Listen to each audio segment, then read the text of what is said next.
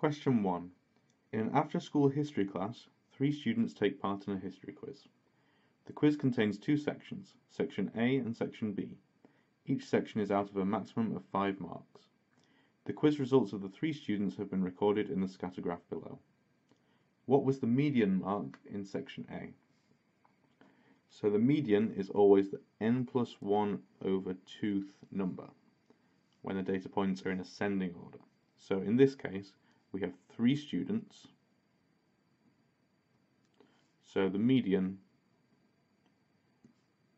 is at 3 plus 1 over 2, that's 4 divided by 2, so it's the second number.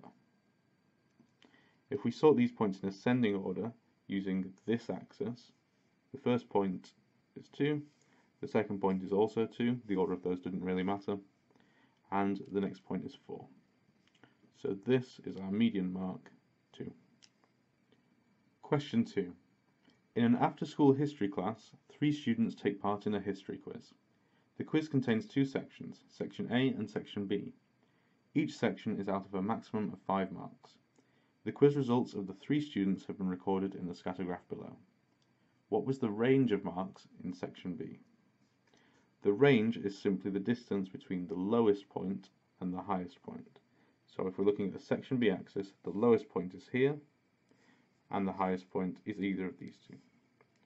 So the range, we're looking at the highest point of 4, the lowest point of 3, so the range is this distance here.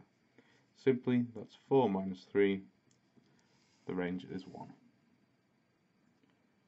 Question 3. 9 classmates start watching a new TV series. They decide amongst themselves that they should rate the first 2 episodes on a scale of 1 to 10. Their results have been recorded in the scatter graph below. What was the median rating for episode 1? So we know there are 9 classmates and the median is always given by the formula n plus 1 over 2, and that tells us which data point to look at. In this case, for 9 classmates, that's 9 plus 1 over 2, so we're looking at the 5th data point. So let's count up looking at episode 1 axis, we're going to go in ascending order. So that's 1, 2, 3, 4, 5.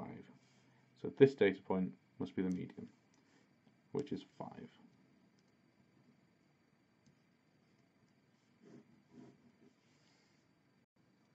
Question 4. 9 classmates start watching a new TV series.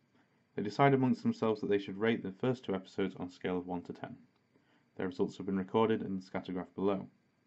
What was the median rating for episode 2? So we know the median is given by the n plus 1 over second point. In this case, n is 9, so we have 9 plus 1 over 2, that's the 5th point. If we're looking at episode 2, that means we're looking on the y-axis. So we need to count in ascending order the points on the y-axis. That has a value of 2, value of 4, 6, 3 points so far, 4, and then 5. So this 5th point is the median, which had a score of 8. So 8 is the median. Question 5. 9 classmates start watching a new TV series. They decide amongst themselves that they should rate the first 2 episodes on a scale of 1 to 10. Their results have been recorded in the scatter graph below. What was the difference between the range of ratings in episode 1 and the range of ratings in episode 2?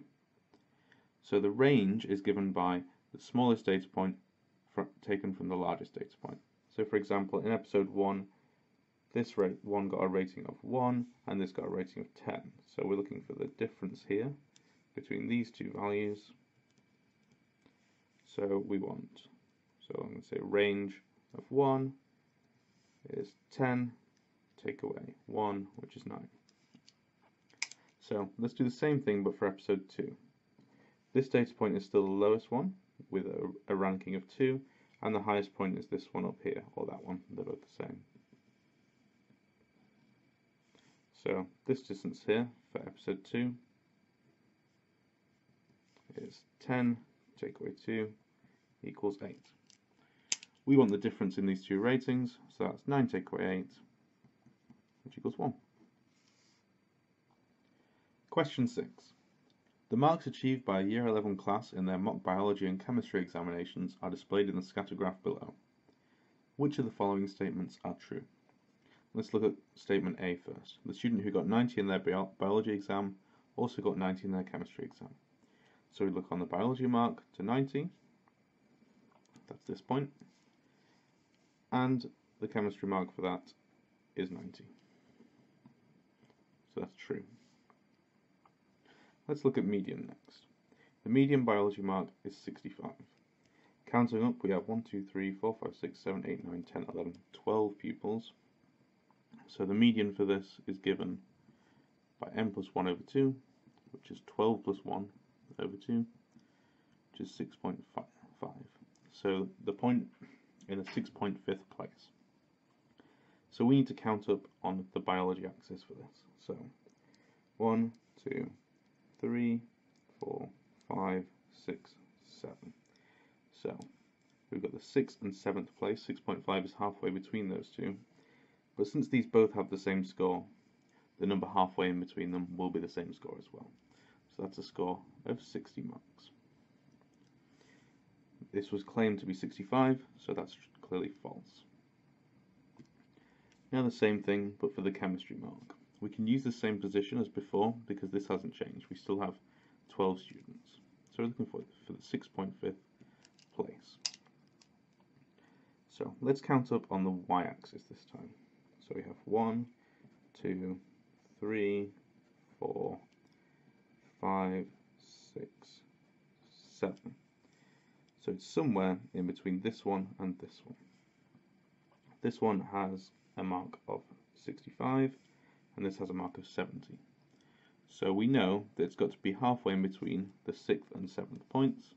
So we need to take the average of those 2 points. 70 plus 65 divided by 2, which is 135 over 2, which is 67.5 marks.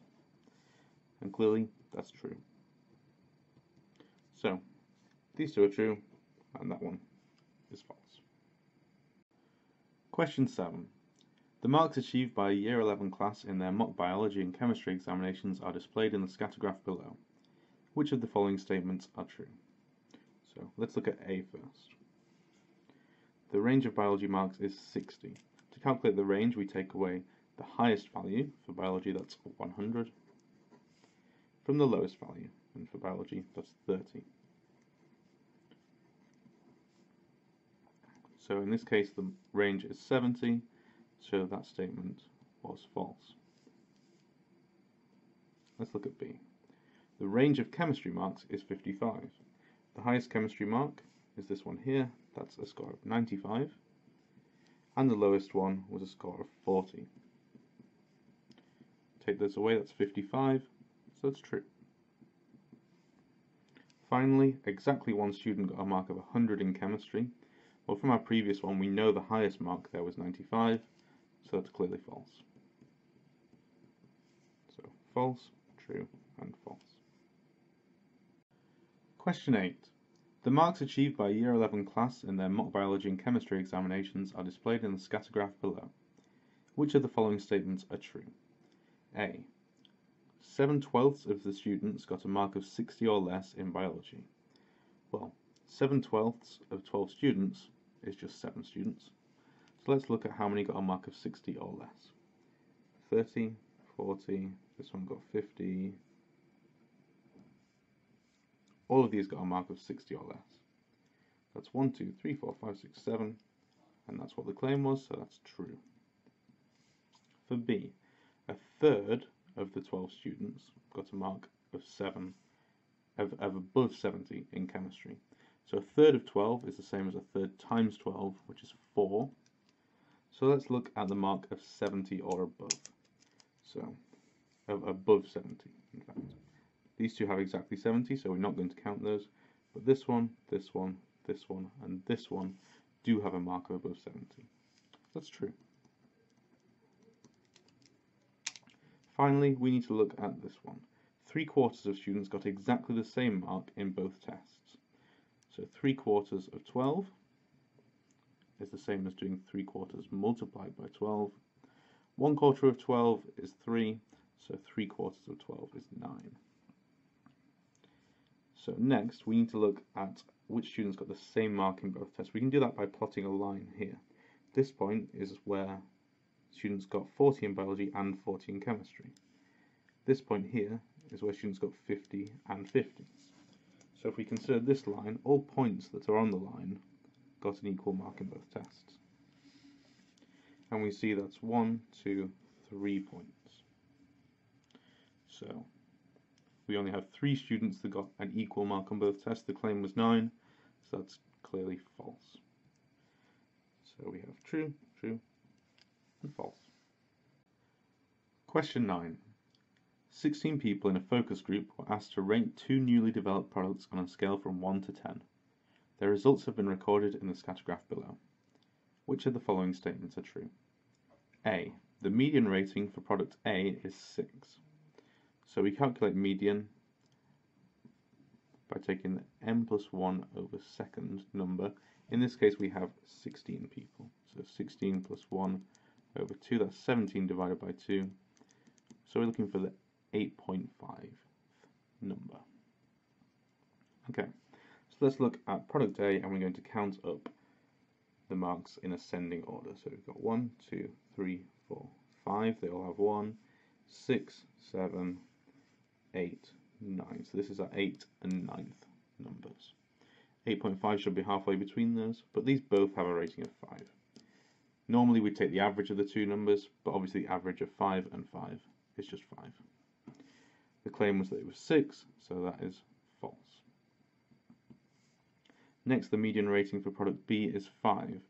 We're still looking for the 8.5th place in the same way, but we're going to look on the y-axis this time. Okay, so we have 1, 2, 3, 4, 5, 6, 7, 8, 9. And as before, the 8th place is 5, the 9th place is also 5. The average of those two numbers has to be 5 for the 8.5th place. The claim was that it was 5, so that's true. Finally, 3 people gave product A a rating of 3. Well, here's product A and there's the rating of 3. We're looking at this line here because all people on this line gave a rating of 3, and we only have 2 points that gave a rating of 3, so that is false. Our final answer: false, true, and false. Question 10. 16 people in a focus group were asked to rate 2 newly developed products on a scale from 1 to 10. Their results have been recorded in the scatter graph below. Which of the following statements are true? A. 50% of people gave product A a rating of 5 or less.